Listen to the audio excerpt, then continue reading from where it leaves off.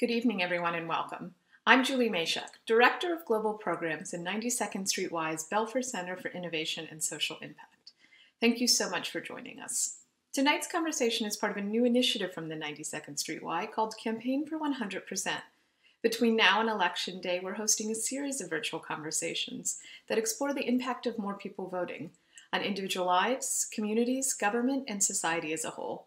Please go to 92y.org/campaign for 100% to learn more. 92nd Street Y would like to thank the Jack Brooks Foundation for their support of Campaign for 100%. Their collaboration made tonight's event possible. Please join me now in welcoming Jeb Brooks, founder of the Jack Brooks Foundation. Hello, and welcome to the 92nd Street Y's Campaign for 100% program. I'm Jeb Brooks, chairman of the Jack Brooks Foundation. Tonight's important discussion is making an impact, voting, good public policy, and overcoming partisanship. Our foundation's mission is simple: engage to inspire and inspire to vote. We want every individual to reconnect with our representative democracy through participation in the entire voting process. Tonight we will discuss the legend and the legacy of Chairman Jack Brooks, who served this country in Congress for 42 years. Congressman Brooks devoted his life to crafting quality, effective public policy and is an exceptional example of a representative working for all of America, regardless of political affiliation. The high standards exemplified by Chairman Brooks must not be relegated to the history books. Those standards are even more important today, and current politicians would do well to follow his example. Jack Brooks knew constructive change doesn't just happen because you think something isn't right. It's tough, tedious work. We at the JBF will continue this tough, tedious work through initiatives like our Help America Vote Challenge.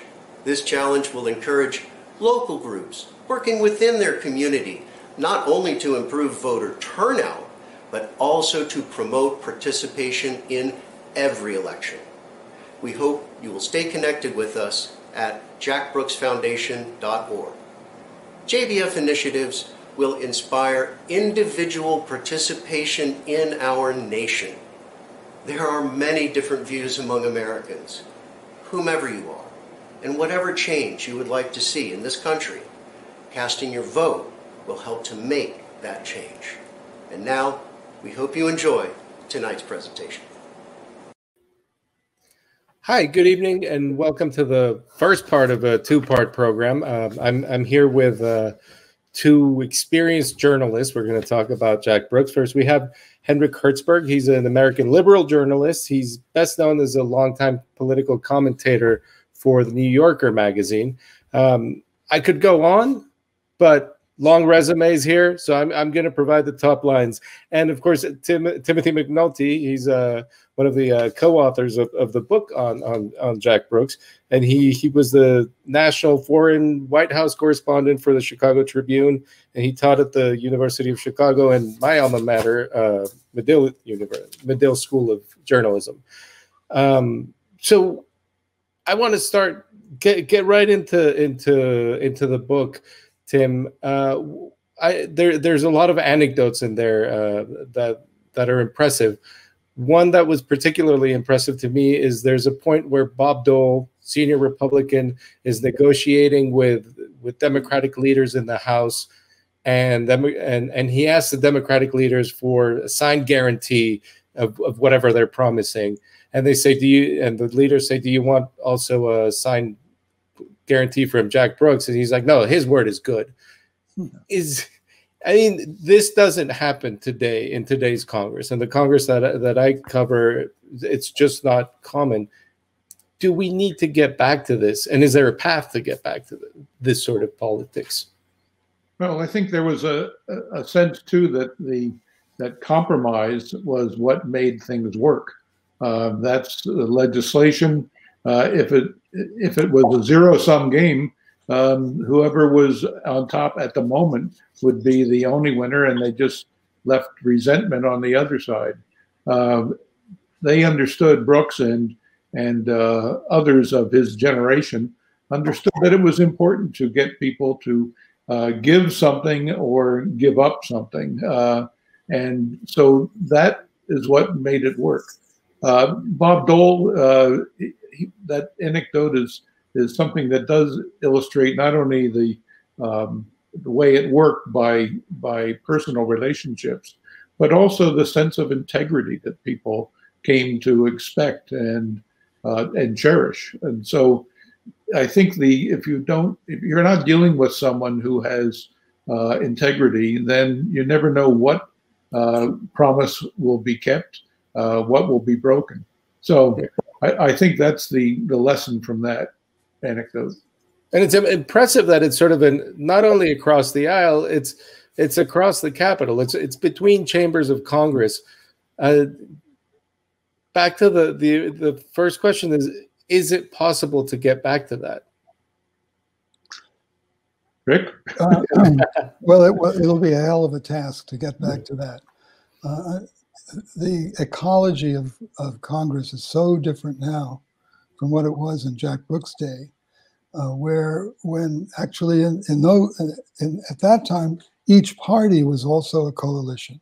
Each party was a coalition of some liberal Republicans and conservative Republicans, conservative Democrats and liberal Democrats. So the idea of compromise and horse trading was kind of built into the way it was structured. Now things are so polarized. That's one of the differences. Another difference is that there are no or few recognized journalistic authorities.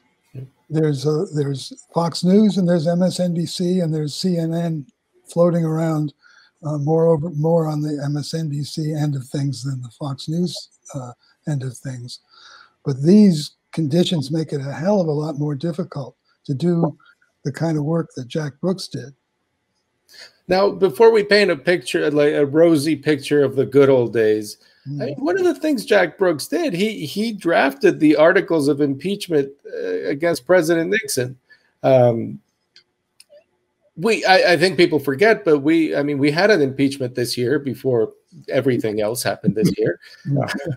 And there were scandals. There was around Contra. There was the 80s were not a particularly easy time politically, although now they look like a cakewalk. But what are the lessons that we learned from Jack Brooks? And I know there are many on sort of the limits of presidential power and how much Congress can put a stop to a president if congressional leaders decide that the president's going too far. Well, I think that as we can see, like daily, the presidents will take and go up to the limit of their personal integrity, and it's up to Congress to say that's enough or stop there. And I think it's something that individual congressmen have to deal with and on their own conscience. I think it's, like I say, the daily experience of reading the newspaper shows that that doesn't happen very often. You don't get people bucking their party or their allegiance to the president. So have things changed so much that current members of Congress don't have anything to learn from, the biggest names of the past century? Or is there still something, is there still a line that connects the way Congress worked when Jack Brooks wanted to be chairman, and that was his ultimate goal, was to be chairman? Now members, it seems sometimes, or they're criticized, they all want to be president. Well, he wanted to be chairman of the judiciary, as you say, and he wanted to serve his district. So he was interested in power. It was not that he wasn't a partisan. He was extremely partisan, but he also recognized that if he was going to be accomplished, then he would need people from both sides. He would have to establish personal relationships. It was an era when people, politicians, and their families lived in the area. It wasn't, they didn't have boys' apartments where 6 congressmen shared a big apartment. They had homes where their spouses and children lived and went to school together, and they also had parties and lunches and dinners together. So it was a very personal time. It wasn't just posturing. And I think maybe what part of it is to get away from some of the posturing. I think when Newt Gingrich came in and started using C-SPAN to posture and talk to an empty chamber as if he was lecturing, everyone air. I mean, if that's the definition of posturing. Right. There's another thing you said, Tim, that I want to ask Rick about. You said the limits of personal integrity, and you said presidents will go to the limits of their personal integrity. It's been alleged often that the current president, let's say that limit is more extensive in him than it has been in previous presidents.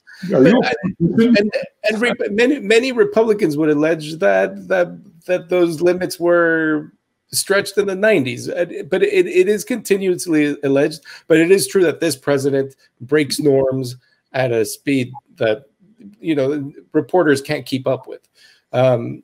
So, Rick, I mean, being that he has been so far politically successful doing that, is that still a limit? Are we still stretched to the limits of our personal integrity? Well, I do think that the Trump phenomenon is a singularity. I doubt we'll see it repeated anytime soon, but it has created an atmosphere that makes us think that things have fundamentally changed. That the model of this ramshackle kind of consensual form of government that we've grown used to over decades and centuries, for that matter, may not be irretrievably broken. This may be simply a phenomenon of the accident of Donald Trump. Now, the accident of Donald Trump is made possible by flaws in the Constitution, this 2-century-plus mechanism, which, against all common sense and democratic notions, installed a loser in the vote of the people in the White House, and one who has absolutely no knowledge of, let alone respect for, the norms, the informal norms that had made this 18th century invention work in a cranky way, a noisy way, a messy way, but still work. It is not working right now. Rick, we had talked earlier, and you mentioned 2 things that could change and that were within the power of Congress to change. One is campaign finance, and that certainly is, and also gerrymandering, where 95% or more of districts are almost solidly either red or blue, and that it doesn't matter who votes in the general election. It matters the primary elections, because if it's a red district, that's the way it's going to stay. To be provocative, would a third element be the return of pork barrel politics? You mean as a curative? Yeah, as a curative, bringing back the. Jack Brooks, apparently he was criticized for helping his district, essentially, which and at the time, I believe in the mid 20th century, it was understood as helping your district, taking business to your district. But then it went away with Newt Gingrich, as you said. Is that a curative? I think the curatives are the curatives that I'm interested in go a lot deeper than that, because I think that all 3 branches of the government are hobbled, are problematic now. Not just the presidency not just the presidency, but Congress too. The very concept of single-member districts is a problem. I think I think, and I hope that people will start thinking more broadly in terms of larger kind of reforms, not getting rid of the Electoral College, but changing the Electoral College so that it reflects the national popular vote. That's a change that would be extraordinarily helpful and is within grasp. Maybe some experimentation with 3-member districts. I think one of the states, Ohio, I think, had that for a long time. That can break down this tribal kill or be killed mentality. And the Supreme Court, which we're now seeing some of the flaws there. There was an idea that the governor of Texas who ran for president, he's got his name now, the Republican. Say what? Rick Perry. Right? Rick Perry in his campaign suggested that the Supreme Court, that there should be 18-year terms for the Supreme Court, with one term, with a justice term expiring every 2 years. That would avoid this kind of freak show that we have now, where suddenly the Supreme Court is almost entirely appointed by one party. So there's a lot. I hope that one of the things that'll come out of the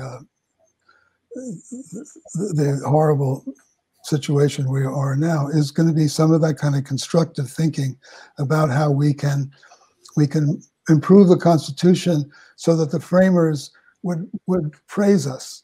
I think if the framers came around now, they'd say, "You didn't fix that? What's the matter with you? We gave you the amendment process. Why didn't you fix it?" Well, I think tinkering with the Constitution and the idea of whether that can happen is a perfect segue to begin the introductions of our next two panelists who will be joining us. I actually don't even need introductions, but we'll give them anyway. Two women from Texas who represent a lot of Texas liberalism, I would say, who are really the voices. Congresswoman Sheila Jackson Lee, of course. She's on her 11th term in the House of Representatives. She's from the 18th Congressional District around Houston. Some people call her the voice of reason. I found as a reporter covering this Congress and the few previous ones, definitely the voice of no nonsense. And she'll be joining us soon. And also Cecile Richards, of course, from long Texas political history. She's a national women's rights leader. And she's the co-founder of Supermajority, the new organization that's fighting for gender equality. I think Cecile is ready to join us. There you are. Hey there. Welcome. Hi, Cecile. Hey. Hi there. So we'll start out. I mean, we're talking about bipartisanship, about how to make bipartisanship work. And we're talking about tinkering with the Constitution. You absolutely, as far as I understand it, you need a bipartisan cooperation to actually make a constitutional change, because I can't imagine an election that would yield one party or the other enough power to change the Constitution by themselves. So, Cecile, what do you think is the missing element that could inspire parties to actually want to work together again? Oh, wow. Well, I think Rick sort of expressed a little bit how incredibly hard that is. I guess my hope is really what I think is kind of the theme of this whole conversation, which is how do we restore democracy in a small d kind of way, voting rights, representation, things that actually would inspire the electorate and allow the electorate to be more engaged. Because I think what's not working is thinking it's going to come down from on high. I actually think the way change happens is from the bottom up. And anyway, I don't know if we'll get into this, but I one of the things I know that Congressman Brooks was so kind of remarkable about him was supporting the Voting Rights Act, and how really radical that was in a way for a Southerner. And I feel like he would be looking at maybe like as Rick said, the founders were looking and say like, what, you're doing this again? I think he would look at us and say, you've actually, now essentially made taken all the teeth out of the Voting Rights Act. And we were seeing, of course, in this election, just rampant voter suppression, all kinds of tactics being used, particularly in my home state of Texas, to keep people from voting. So one of the things I think we have to do is actually get serious about democracy reform, in addition to whatever kind of constitutional changes that we make. And those are things that we know can get passed by Congress. And given the way the Republicans have rewritten the rules in the Senate, things that we could actually probably get done even in a new Congress where the Democrats are in control of the Senate. And on that point, I mean, in Texas, you do have clearly two different political analyses battling each other. One where 100% of the people need to vote, or the more the merrier. You're never going to get 100% participation, or at least it's never been achieved. Well, definitely not with the rules we've got. It's almost impossible. Yeah. And that's the thing. Can you actually have a collaborative government with a party, with two parties, one that believes in franchising more voters and one that believes in putting more obstacles ahead of voters? Is that possible at this point? Well, I have my opinion. I'd be eager to hear my co-panelists here, but no, it's really damn hard. But I was just looking at. It's interesting. I mean, I'd love to talk about Texas because it's such a state that is like a microcosm in many ways of everything I think that's happening in this country. But I was just looking at the numbers in Travis County, so that's Austin, Texas. 97% of people in Travis County are now registered to vote.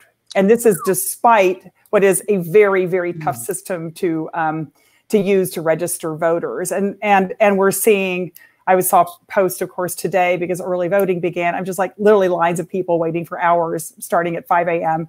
to go vote. And of course, we've seen really somewhat revolutionary change in terms of what happened in the 2018 elections. And I think what potentially happened this year.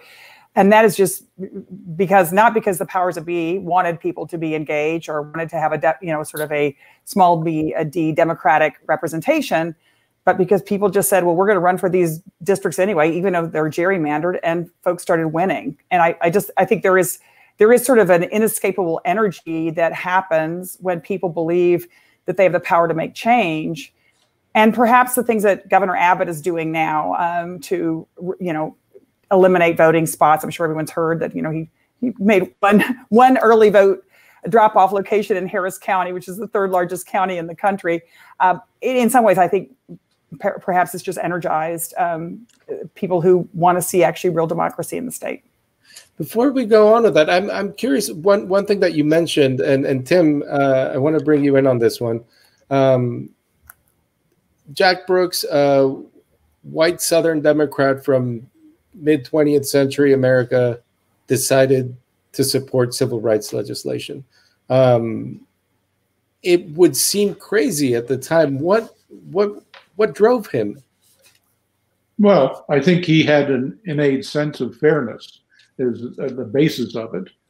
He also had a very strong political mind, and he saw his district, which was on the eastern side of Texas and right on the Louisiana border. He had a very mixed constituency. Up in Orange and other towns nearby was the KKK, and then he had a lot of black constituents who were working in the oil fields, and so I think he understood that in order to make one constituent group, he had to kind of represent everyone. And he had enough political instincts to know how to do that.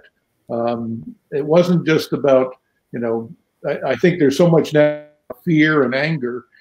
He thought about it more like bringing people together on some common ground, whatever the common ground was. So I suspect that in Texas and in other places, like Georgia, I think also had lines of voters that were blocks and blocks long And so that sense of, wait, this is our country. And, that actually goes for both sides. It's not just on the liberal or democratic or progressive side. There are people who worry that, if they either are aligned with Trump or they're just aligned with their traditional Republican Party. But everyone, I think, and every American should be concerned. So Rick, I want you to react to that a little bit. But one of the genius parts of the U.S. Constitution, I think, is that it sort of structures the perverse incentives natural to politics and makes them sort of act democratically. It makes people want to achieve a united goal, and people want to get people to vote. And it sort of it uses the worst of politicians to bring out the best of democracy, although it's clearly a slow and messy process, as we know. I think we are seeing a sort of outpouring of irrational love for country in the lengths to which people right now are going to vote. People are going to the. I mean, here's my absentee ballot. I'm casting it, even though there's no question about how the vote's going to turn out in my district. I think people are. It's a beautiful thing to see people rising up to vote, and when they say they want to exercise the vote, they really mean this is for my country. This is for all of us. So even in this dark time, there is this flash of light. And I was very, very touched with what Cecile was saying. Things maybe not as bad as they look. And Cecile, people are inspired for their own reasons, for what they've seen over the past 4 years, or maybe for what they've seen over the past 20 years. But what can organizations that want more people to vote, whose goal it is to get everyone participating, what are some of the important actions that have proven to really work and to enfranchise people, even given the obstacles in places like Texas?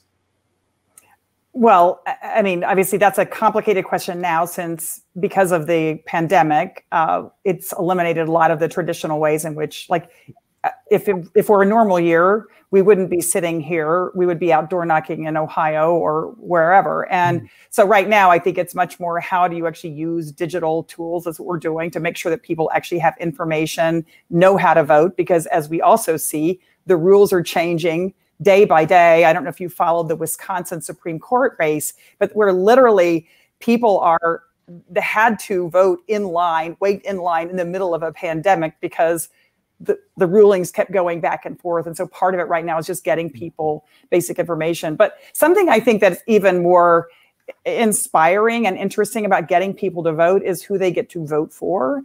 And one thing I think has been underreported, and again, I'm going to use Texas since we're all talking about that state. It's such an interesting representation.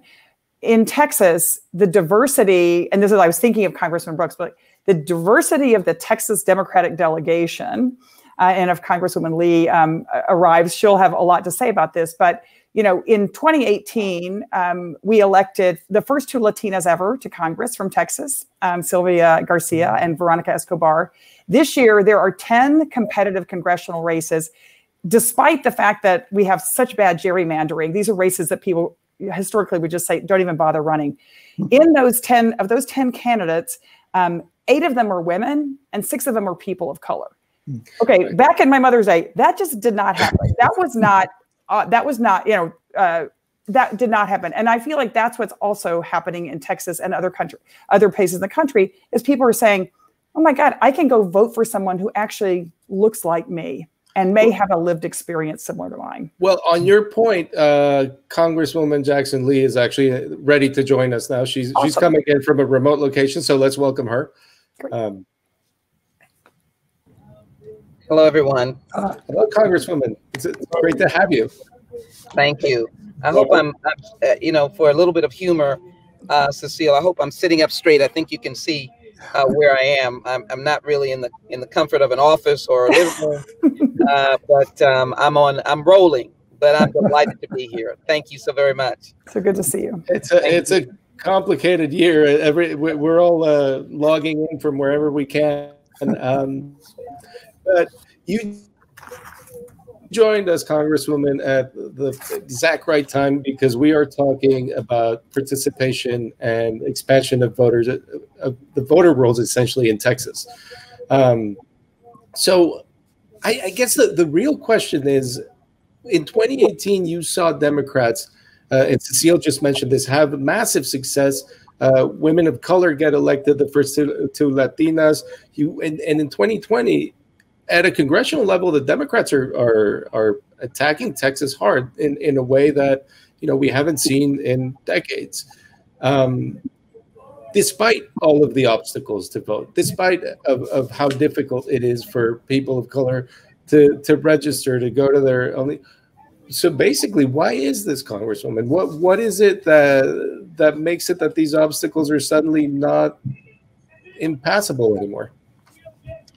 Well, let me first of all say, out of respect for the Honorable Jack Brooks, I'm reminded of my first meeting with him in Washington with a great deal of excitement that I'd be able to come under a mighty oak tree, because that is the sense of his leadership in Congress when I came, and he could not be a truer Democrat. So I'm delighted to be here. And then, Cecile, I want you to know that your mother's race for Treasury Secretary, or the Treasurer of the state of Texas, was my first statewide race. And when you work for Hendrik Richards, you don't sit down.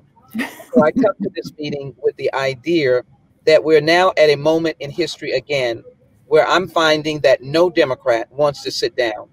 And I want you to know that there are obstacles, because there is no intent on Republicans to lose.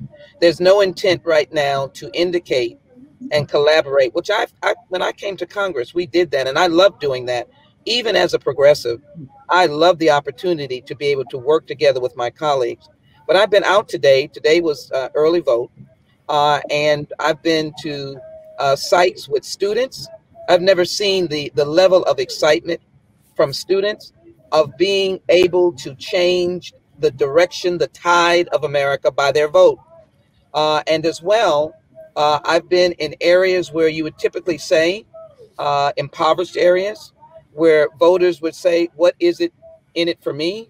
Two ladies in particular that walked from a public housing community, I never say projects, their homes, and they said, I said, please go back and tell others. They said, well, we are here. That's a good indication that people are seeing their change, their life, their new opportunities in this election. I think Joe and Jill, I think Kamala and Doug have claimed this for us. So the question is that people are more and more feeling that they've been left out, and they are buying into what we're saying. That means we have a great responsibility to really be change agents for them. They're buying into what we're saying. Use your vote and your power, and you're going to make a difference for yourself.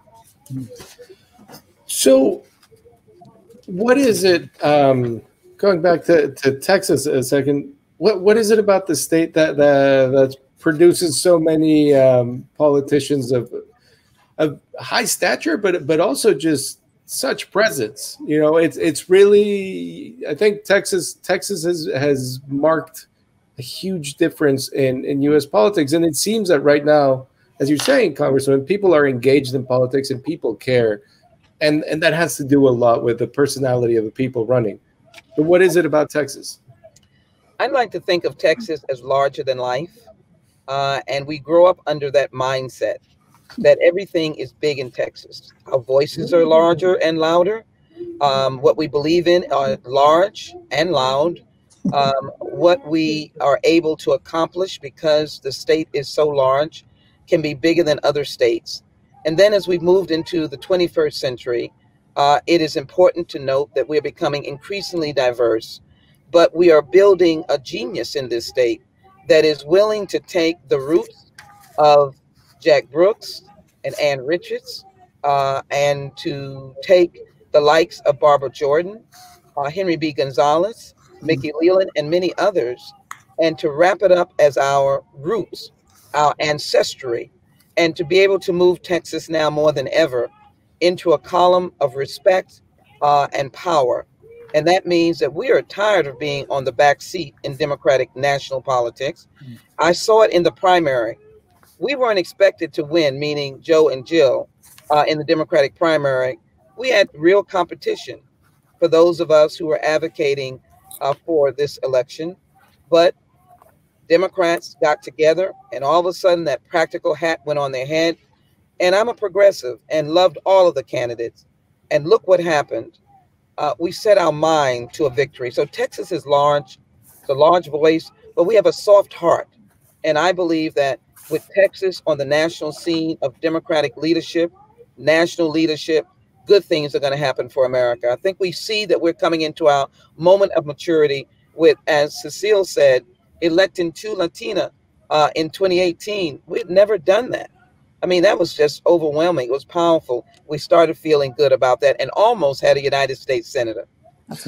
Rick, tell me a little bit about, what happened from 1994 to 2018. Did Democrats give up on, and clearly not local Democrats, Congresswoman.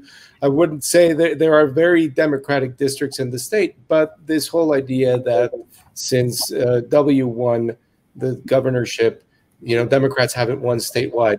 Did they let go too easy before this new process that the Congresswoman is talking about?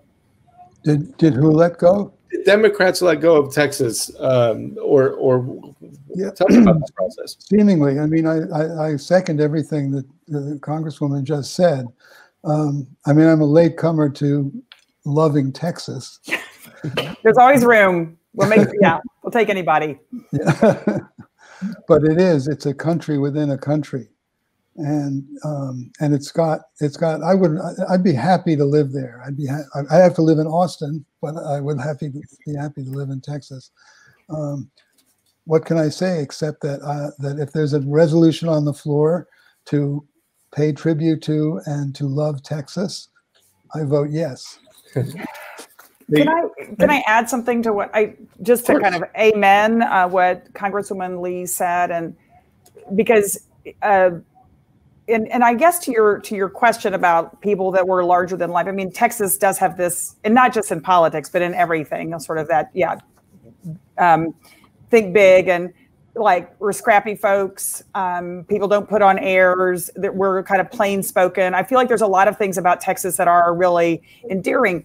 I do think, though, one of the things that is important to recognize is that, Congressman Lee mentioned, Mickey Leland, some of the greats, Barbara Jordan and whatever, but that was really the exception, because generally the Texas Democratic Party did not support and encourage women, people of color, to run for office. And that wasn't just in Texas, but I remember when Mom ran for governor, it wasn't because anyone said, it's your time. It was scrappy and hard. And so I do think one of the things that's interesting, we can talk about the demographic changes in Texas and how the suburbs have just dramatically changed. Again, I think a microcosm of how this president doesn't understand this country when he talks about the suburbs. They are diverse, they are young, they are progressive. But also what we were seeing in Texas is not only the congressional level, but in Congresswoman Lee's county, Harris County, Houston is the most diverse city in the country. And in 2018, not only did we have historic congressional races, 17 African-American women were elected to judgeships. And a 27-year-old woman, Lena Hidalgo, won as county judge. These are things that never were supposed to happen. And again, I think it just really speaks to a whole new wave and kind of leadership in Texas. And obviously, Congresswoman Lee paved the way, and it is so exciting to see, I think, the seeds of all that, demonstrating what Congresswomen look like, and just bringing in a whole new generation of folks. I'm telling you, it's hard to really capture unless you're there on the ground, although the Congresswoman has done a good job of it. Something's happening there, and it's much bigger than the Democratic Party. Just for our viewers' sake, county judge in Texas is a big deal. It's the executive of the county. So and Harris County is the basically the fourth most populous city in the country. It holds Houston. And Tim, I want to bring you in. Comment on this. What do you think? And you're probably closest to talking to Jack Brooks himself.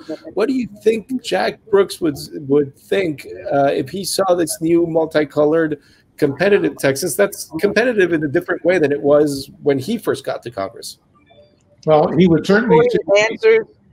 Can I step out for my other word, or and then I'll come back, or say a word and come back?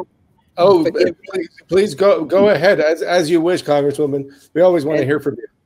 And I will beg his pardon for him to be able to speak, but I'd like to be able to come back before you sign off on this wonderful audience. So I have the sign off time is when? We will have audience participation in about 10 minutes from 6:55 to 7:15. So we'll be answering questions from the audience. All right. So if I come back, if you'd be kind enough to allow me to say something, and then in the Q&A, I'd appreciate it. Absolutely. I'll send questions your way. I have some tall Texans that I'd like to talk about and what our heart is about here in Texas. Thank you so very much. I'm still on. Thank you. So that's a good moment to remind everyone, if you have questions, you can start sending them in on the chat, and we will definitely address them. So Tim, what would Jack Brooks say? Well, first of all, I think his district was multiracial, and he understood that you've got to bring people together. He also understood it that in Texas, there are some very wide differences between people like in Harris County and people where back in West Texas, where there are 100 or 250 people in the whole county. That you have to have a reconciliation between agricultural interests and the city interests. He and Dolph Briscoe, the former governor of Texas, were fast friends and even classmates at UT. And they were both in the Texas state legislature, and they would swap votes because each one needed the other. And so I think that recognition that you're saying Texas is a microcosm of the states, it is indeed. There is the Midwest, there is the coasts. Well, in Texas, you have all that in one humongous state. And by the way, I have 2 grandchildren in Houston, so I'm partial. but I think that Brooks would have looked at this and said, he was very pragmatic as well as political, and he was saying, if we're going to get something done, we're going to have people come out and vote, and we're going to have to change the systems, and it won't happen. And Cecilia, I think you said, from the top down. It will have to be as it is now, here apparently going from the bottom up, from people willing to stand in line for hours and hours and hours in order to be heard. Now, I want to get into, diversity is expressed obviously in many ways, racial and ethnic, of course, gender diversity. Cecile, you are the perfect person to ask about that in general in U.S. politics, and especially in Texas. I know that Supermajority released the What Women Want 2020, and then that's a list of priorities for our leaders. Can you walk us a little bit through that list, and does it prioritize some needs over others, or is it just a series of needs that need to happen for gender equality to become a reality in American politics? Well, I think it's interesting how women are very pragmatic. And in fact, actually what we see in general is that women in elective office, they're not, better, but there are certain things that they do. They actually do work across party lines more. They introduce more legislation, and they also actually support and focus on issues that often get left aside, which are sometimes considered women's issues, but are basically issues that affect everyone in the country on the economy and healthcare. Right now, given the pandemic, and I think what the pandemic has done is just really put a big spotlight on the issues that women have historically faced in trying to fit into an economy and really a political system that was never built for us to be in it. And so the issues that women care about, I don't think are surprising. There is enormous concern about racial inequity in this country, about the murder of Black people, and that crosses race, that crosses geography. There is enormous concern about what this pandemic is doing to women economically. I know many people are writing about this being the first women's recession, if you will, because women have been on the front lines of the pandemic, but will probably be, and particularly women of color, the last to recover. They're desperately concerned about healthcare, and I think you see that in every poll. That's probably the number one issue for everyone in this country, and they care about democracy and voting rights. And that's where I'm hoping, that there's energy coming out of this election, not only on issues, but on actually making systemic change in democracy. Looks like maybe we're on our own here. Well, apparently I had my own technical. No. That's life in the time of COVID. So anyway, that's all to say. I just think women are the top line takeaway is women are enormously motivated to vote. They are enormously motivated to vote. They have been, many women, and I put myself in this category, have been waiting to vote since the day after the last presidential election. And they've spent the last 4 years organizing their little groups. They've been marching, they've been knitting hats, they've been going to congressional, town halls. And right now they're the folks in large measure that are outside waiting in hours to early vote or to vote absentee. So on this point of motivation, Rick, it seems that all the people that and any sort of voter suppression techniques were designed to stop are the people who are getting motivated. Is this democracy at work? Is this the way it's supposed to be? Well, it's the way it's supposed to be in reaction to things that are not the way they're supposed to be. But I too have been amazed by this surge of voting, of people holding on to that idea of the vote, even when it's a little bit irrational. Even when they live in a one-sided district or a one-sided state or something like. People are the most important thing that's going to be expressed on election day is the love of the hope for democracy. That's what people are voting for. That's what people are excited about, whether they know it or not. That's the only explanation that really makes sense. And it's also a reaction to having a president who is firmly anti-small d democratic. And I think people want to express, but to vote against Trump is to vote for democracy. Now, I guess open question for anybody who wants to take it. If this election does not provide confident results, when people are so motivated and people are taking actually more personal risk than ever to vote, if this election is not something people have confidence in afterwards, what's the risk there? What happens? Do people stop trusting? Well, I mean, I would love to hear what you all say, but obviously we have a president who has already said this election is illegitimate. So he has already sent that message to his supporters that the election's not legitimate. So I don't think it's a question of if, there is obviously enormous anxiety among certainly on the women we poll, enormous anxiety about what is going to happen next. And as I think we probably all agree, this is not going to be like Christmas where you get up the next morning and find out, what you got. It is going to be a long process. And that's not something we're used to in this country. And it's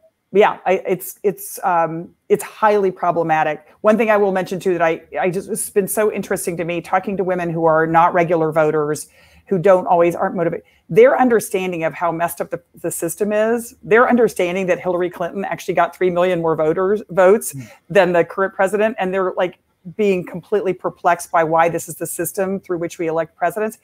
It runs very, very deep, not just with people who, read everything in the paper. People understand that we have a system that does not work, and that's something I think that is problematic that we're going to have to address because it does suppress people's engagement. I think if one thing we will try to maintain is the faith in the institutions, even though it seems now from a distance of 3 weeks that we're not sure about that, how stalwart those institutions will be. But there still is a faith that, heck, this is America. This is the way we do things. And so if there's going to be disappointment, it'll be extraordinarily deep, not just about who is elected, but about the system itself. The flip side of that, so that we can go into audience Q&A on a sort of less gloomy note about democracy. So the flip side is you are seeing really long lines, especially Georgia and Texas today, people coming out to participate. Is it sort of a meta-institutional? Is it beyond the institutions that if people come out and participate and really celebrate their democracy, does it matter less how, say, the president reacts? Well, one thing, can I just say, I don't think it's a great thing that we're seeing people waiting for 8 hours to vote, because that's unconscionable that it would take 8 hours to vote in this day and time. So, I mean, I'm glad we're seeing it in the sense that the commitment of people, but I just want to kind of put a pin in that, which is we should be demanding ways for people to vote, because there's a lot of people who can't take off 8 hours of work to go vote. So that's just in and of itself, I don't want us to become accustomed to that and think that's actually the way the system should work. I mean, I guess, sorry to be a downer, but no. That's ridiculous. Fair. That is fair. I guess we'll get into audience Q&A now. It's clearly a tough election, and we have one for you, Rick, on the Supreme Court. What do you believe is the best way to reform the Supreme Court, specifically in terms of the number of justices and how they're selected? Court packing? Well, court packing is a negative way of talking about it. We call it that because when Franklin D. Roosevelt wanted to increase the number of justices in the court, it was something he had not run on. So I think he was right to try to fix the court, because the court was knocking down everything the New Deal came up with. And after Roosevelt did surface the idea of enlarging the court started to back off and stopped vetoing everything that Congress was passing. So but I do think, as I say, I think this idea, it's a radical idea that hasn't caught on. The idea, people are talking about expanding the court. I'd be in favor of that over the status quo. But much better really would be to have this staggered every 2 years, there's a new justice appointed and a new justice who retires to a lifetime job or a lifetime salary. So that there would be some rough approximation of the will of the people and the composition of the court. Because right now, what we're facing now is a court that it's simply not part of representative government. And the court is an institution that's really at the basis of the stability of the country.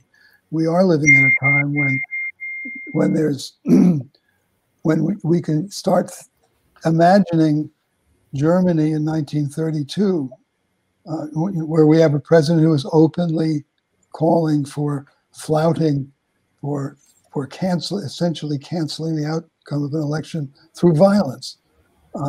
We've never had to face this kind of a crisis before. I'm optimistic that we'll get through it and maybe come out the other side with a better system.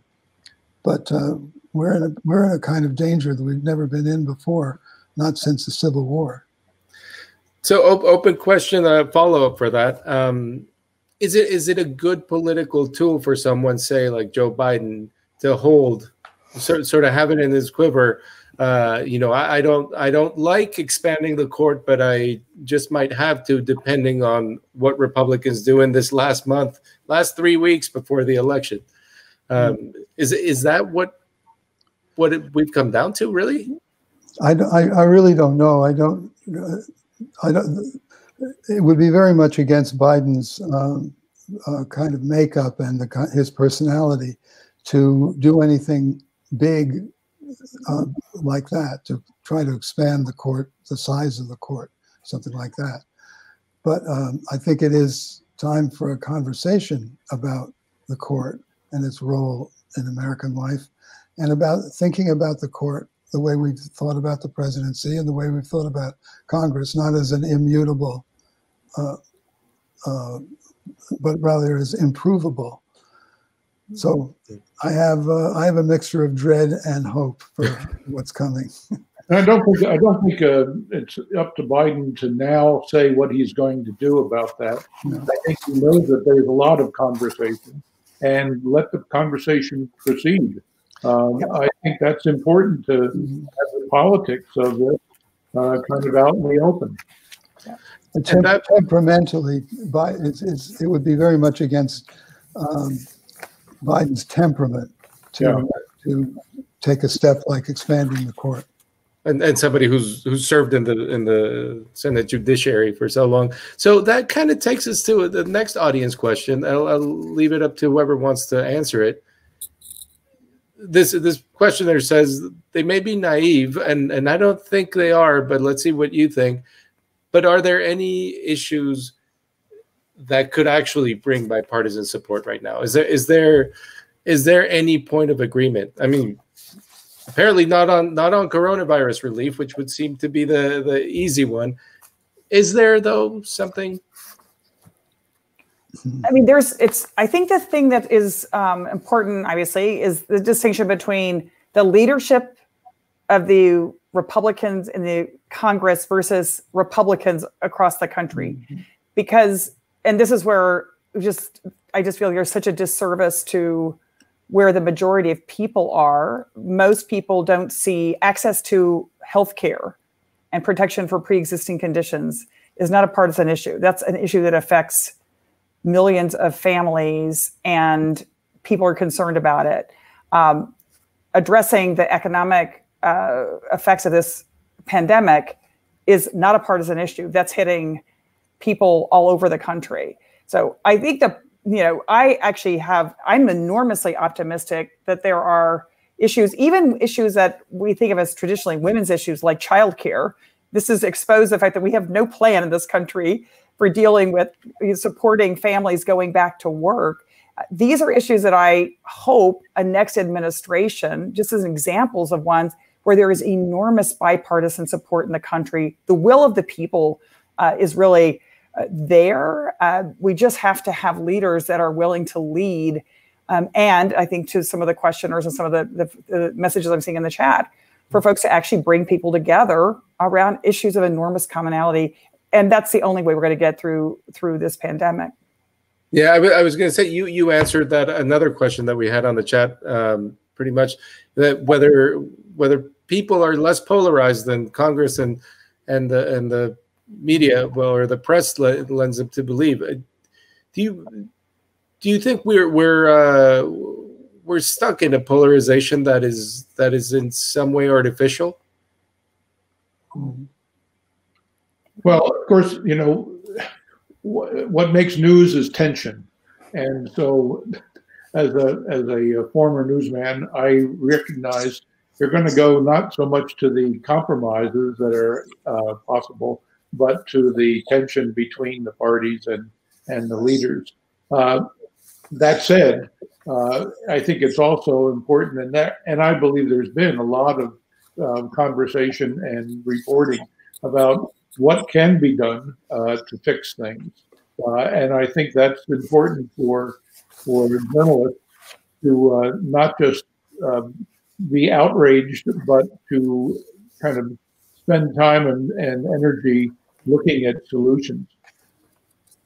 So, in answering another audience question, in those solutions, do we need to first agree on a basic set of facts, or do we have to sort of lower the bar on what facts are and say, well, okay, facts are solid liquid gas and that's all we can agree on, or how do we start that process? I have some alternative facts for that.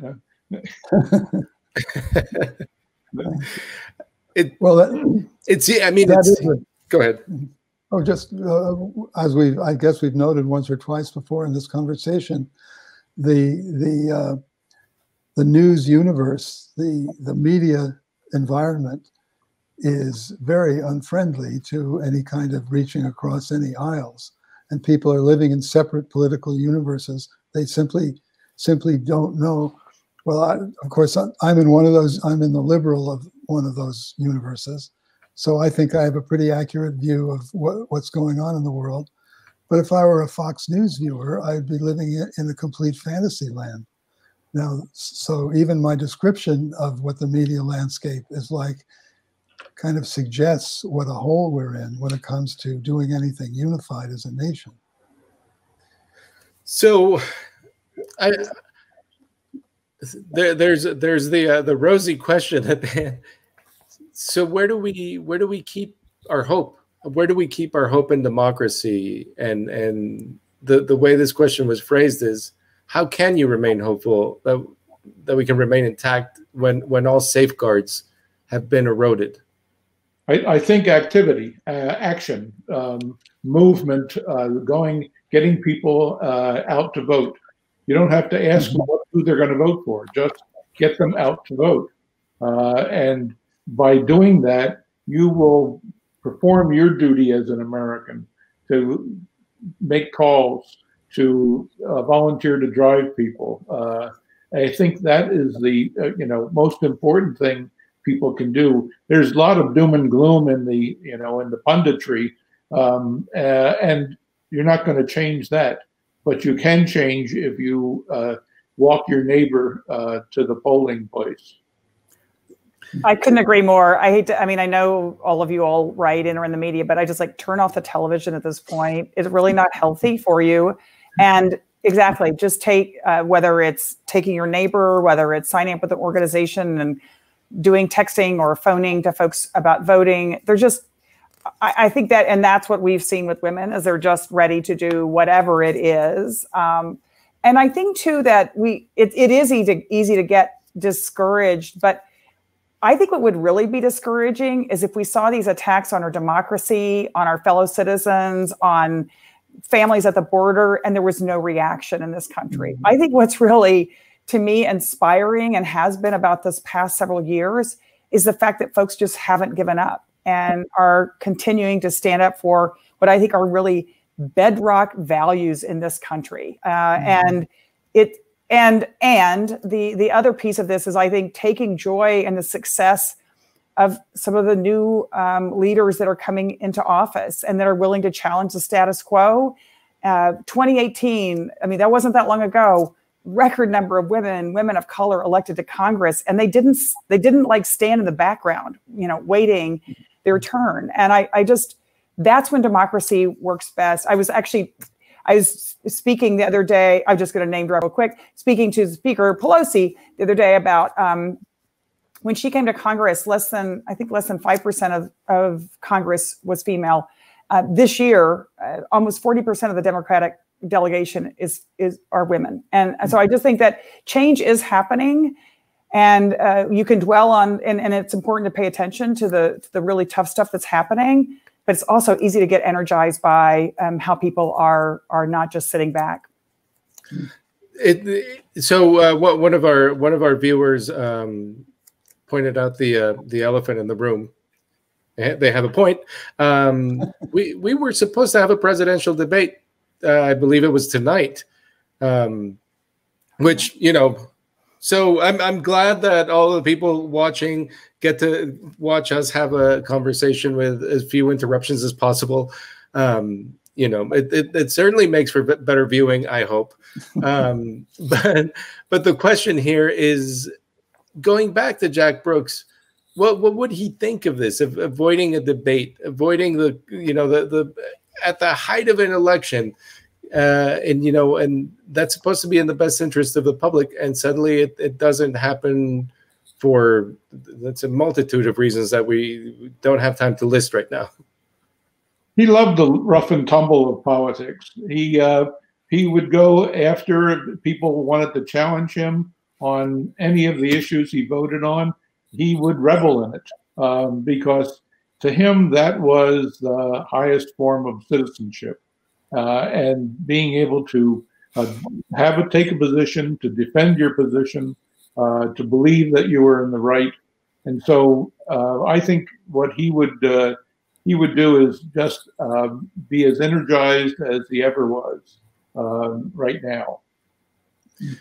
So, Cecile, connecting that to what you just said, what happened in the last, I don't know, half century, to put a number on it, that a lot of people who were disenfranchised, who were at some point told and at some point believed that they just couldn't make it, what happened that now they'll fight for a position? Because it's not easy to get to being a politician if you're, you know, if you're supposed to, quotation marks, be disenfranchised, but people are doing it anyway. Yep. What happened? The big mistake this country made was giving women the right to vote. And I have heard that from more than one man on the campaign trail. I mean, this is actually kind of interesting. So, of course, this is the centennial of the beginning of women's suffrage in this country. This November, well, it was actually in August. And, of course, it was an uneven suffrage because Black women, women of color, really didn't get full enfranchisement until the Voting Rights Act. But I do think that it is what's changing is that people are now saying, why not me? And as Kamala Harris says, you better not, it's okay to be first, but you sure better not be the last. And I do think this is what women in particular are seeing, people of color are seeing, is folks saying, okay, they did it, I can do it too. Younger people who aren't waiting until they were like my mother's age to run for office. It used to be, in those days, there was one way to run for office if you were a woman. You had to have a certain hairstyle. You had to do all this. And now you look at just the women that ran for president. So different backgrounds. So I just feel like that is, I guess, my hope at the end of the day is that small d democracy starts working because people start stepping up and people support each other. And we begin to have a government that looks more like us. And then at least we can all make our own mistakes, not just be the victims or, sort of have to deal with whatever has been decided by a very small group of people who don't represent the majority of this country. So we have time for one more question. Congresswoman Jackson Lee, of course, was joining from an outdoor event. So her connection apparently didn't. The internet was unable to bring her back to us, sadly. But we did get to have her around for a minute. But here's an audience question that we'll end on, and we can start with you, Tim. Who else? And I think everybody should answer this one. Who else besides Congresswoman Jackson Lee is continuing the legacy of Jack Brooks's work today?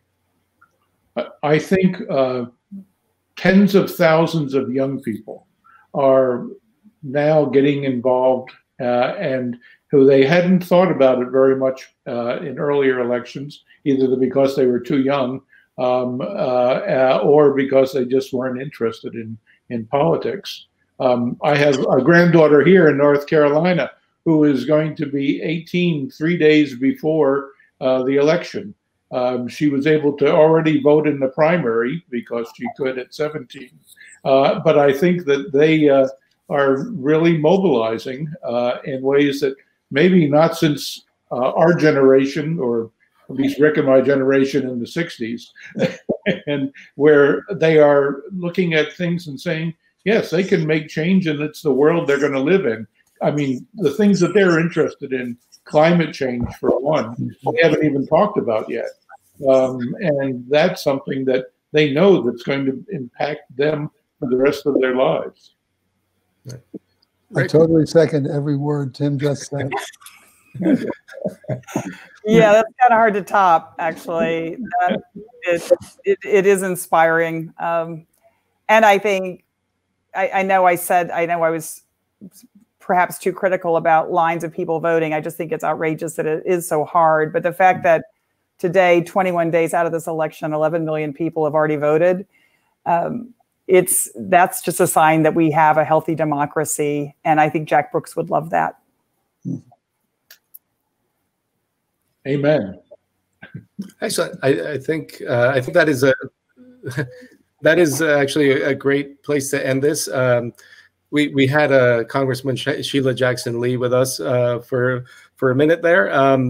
We had Tim McNulty and Cecile Richards and Hendrik Hertzberg, and this for the 92nd Street Y and the Jack Brooks Foundation. I am Rafael Bernal, and this conversation has been great. Thank you all for chatting. Thank you, Rafael. Thank you. Yeah. Thanks for having me. Yeah. Okay, before we go, we're going to hear some closing remarks from Congresswoman Jackson Lee. I just want to close by simply saying how grateful I am to the Jack Brooks Foundation and for this wonderful presentation dealing with voting and turnout and how do we go back to a sense of bipartisanship. Well, I started by saying Texas is large, our voice is large, our heart is large. And we've done the collaborative work years and years and years. I know the Honorable Barbara Jordan did it, LBJ did it, Ann Richards did it, even though we were strong Democrats. I hope to do it. I have done it. And so as we look to 2020, I simply want to say we can look to social justice, the improvement of civil rights, the understanding of the idea of so many lives matter, including Black Lives Matter. We can find in each other the understanding of our religion and our background and our sensitivities. We can find our passion for better health care, climate, and many other things. And I think today we have emphasized that Texas does it big. I'm frankly hoping that we'll have the opportunity to see change in America. When we see change in America, Texas will be a large part of it because we were so instrumental in the years of our history in the United States Congress and the United States Senate. Our Texas leaders were leaders in the nation. So, as Congressman Jack Brooks was, even in the times that he lived, how he understood civil rights, he understood bringing people together, and he was tough. So I'm delighted to have been able to be here to say that the more we have Texas voice involved, the greater turnout we have, the more opportunity we will have for the best leadership this nation can ever see. Thank you for having me, and I look forward to working with you. This is Congresswoman Sheila Jackson Lee saying thank you again.